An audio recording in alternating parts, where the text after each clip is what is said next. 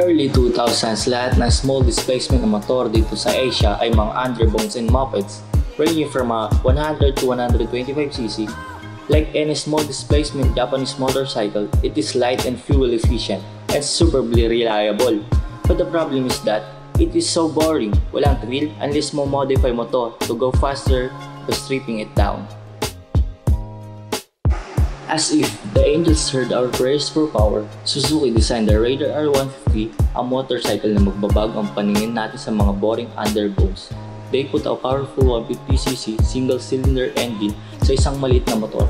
Isipin mo, parang nilagyan ng makina ang isang bisikleta, and that changed the face of the 150cc class.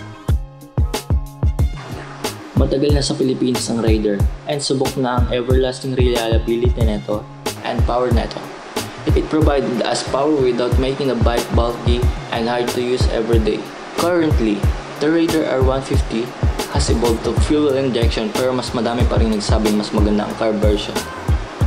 Pero obvious naman na mas high-tech ang fuel injection. Halo-halo ang opinion, but let me show why the carb version is still the great bike.